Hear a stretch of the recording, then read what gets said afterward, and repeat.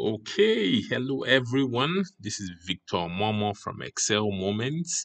I hope you've seen my first video on calculating the number of months in a year that end on a Friday, but that could have been any other day for that matter. Okay, so this is a follow-up question and a follow-up video to that, where we're required to find the number of Fridays in a year, in a given year. You know that since a year has 52 weeks, it should be 52, or maybe somewhere in that neighborhood, maybe 53, depending on how the year starts. Okay, so that's what I'm going to show you in this video. I'm going to do it in two ways, but let's kick off. The logic is very simple here and is similar to the first. I would try to write out all the days of the year from January 1st to December 31st, and I will use the weekday function to test what day of the week they are. If they're Friday, then I just do a count and I get the number of Fridays. So let's kick off. The first day of the year is obviously, I use the date function here. This is my year, and I have 1 and 1, right? Control Enter. Good. So 1st of January 2018. The beautiful thing about the date function is that both the day, the month, they can all do that interesting spillover. If I give it a month that is greater than the number of months in January, rather than giving an error, it spills to the next month. So I know January has 31 days, but if I give it 32, what's it going to do? The 32nd day of January is the first day of February. It's going to spill over. So Control Enter. So you see we have 1st of February. So for the fact that the date function can do this, it means that I can take advantage of that last argument and then create, a sequence of 365 days. And I know that it will constantly spill, giving me the right date. So what I'm going to do here is I'm going to use the sequence function and create a sequence of 365. Close, close. So the sequence of 365 will give you 1, 2, 3, 4, 5, all the way to 365. So day 1, day 2, and so on. Press Control Enter, and you see it spills all the way. Okay, so that's it. So with one formula, we've gotten all the days, of the year. Now, what I'm just going to do here is, to use the weekday function, test. Is it a Friday? So I know I explained this in the first video. If you don't use the second argument of the weekday function, it takes Sunday as day 1 and Friday will obviously be day 6. So if you test if this equals to 6, that's a Friday, and then you go down. So what you can do is you can just use maybe 1 times this, or let me do it in a different way. Here, someone says, oh, Victor is stuck on this 1 time. So let's use 0 plus this. Okay, this is formatted as date. I would use Control Shift tilde to bring them back. So what I'm just going to do is 0 for any day that is not a Friday, 1 for a Friday. So I just do a sum. I go down and I do Alt equals. So I get 52. Okay, so that's it. So that's how you do it. But this is not how I typically do it. I'll do it in one cell. Okay, so, but you get the logic now. That's exactly what we are going to do here. Now, there's only one more thing that will be different, which you have to take note of. There, I use 365. That's assuming that it's not a leap year. A leap year has 366 days. So you need to find a construct that can do 365 for a non-leap year and 366 for a leap year. So I typically do it this way. For a year is a leap year if you divide it by 4 and it gives a remainder of 0. So I can do something like this. Mod tells you the remainder when a number is divided by another. So if I do mod of this divided by 4, you would see it gives me 2. Any year that is a leap year will give me 0. Okay, so 2020 is a leap year. So what I'll do is I will check mod of this and test if it's equals to 0, right? This will give me true or false. That's what it's going to give me. So if I add a 365 to it, so think about it. When it's a leap year, this is going to give you true. 365 plus true will give you 366, which is what you want. But when it's not a leap year, this will give you false. 365 plus false will give you 365, which is what you want. So this would work, and that's my construct for that. Just wanted to point that out before I go in to using it. Good. So let's go in now.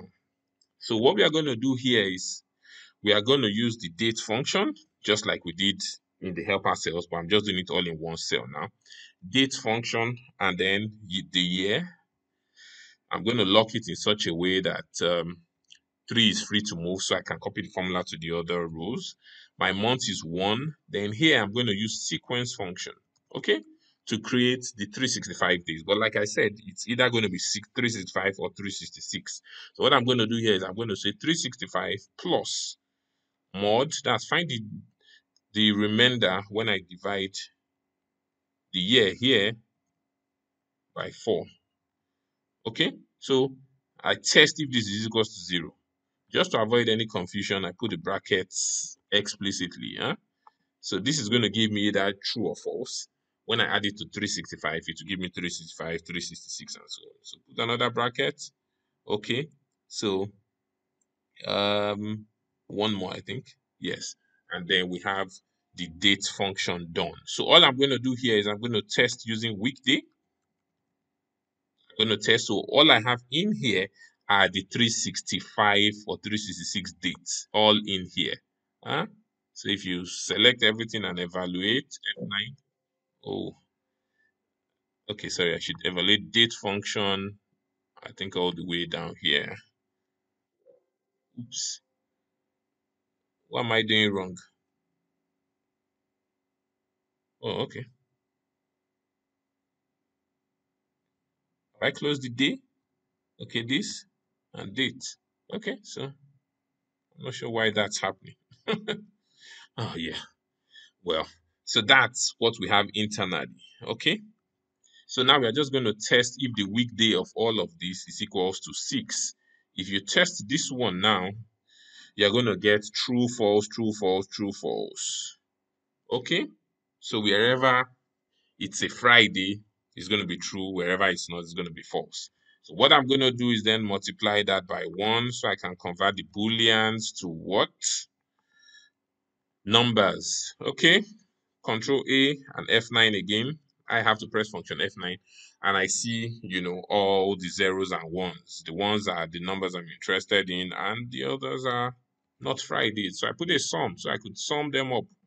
So when I sum all the ones together, it tells me the number of Fridays I have, which is 52. I double click this down and yeah, all well and good. Sorry, I wasn't wearing my glasses. I guess that's why I couldn't see those brackets over there, but that's fine. So that's how you get it done. So let's do it in one more way. I'm not sure where I saw this or whether I thought about it myself, or maybe it was Layla, I think. Yeah, using the network days function. So what we're going to do with the network days function is we'll take advantage of the network days international function. For the international, because what's the key difference between network days and network days international? Let me show you.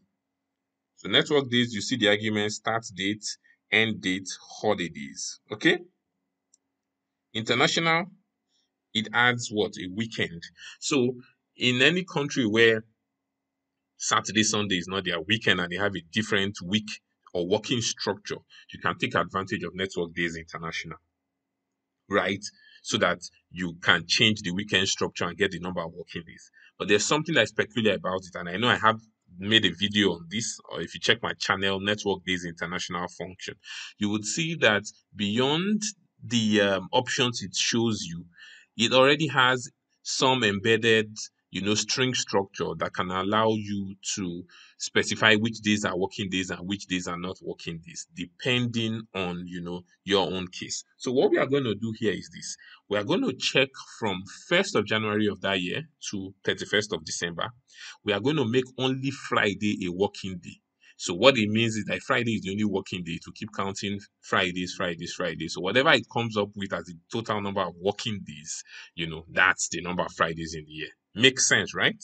So let me show you the only thing you probably may not know about the function, because most people should be familiar with the Network Days International. So we'll start with the first date. The date is going to be 2018. Well, I could just lock it for the fun of it. First. So we are starting from what? 1st of January to the last day of the year, which we all know. So I'm going to hard code it, right? because it's known it's going to be 12 what? 31. Right? So this start date, this end date. Now the weekend. So you see the options I have here. My weekend could be Saturday, Sunday, Sunday, Monday. But if this isn't what I have in my own case, then I will use the string approach. With the string approach, you start from Monday, and if you write one, then it means it's not a working day. If you put it as zero, then it's a working day. So it's going to look something like this. Monday, we are not working. Tuesday, no. Wednesday, no. Thursday, no.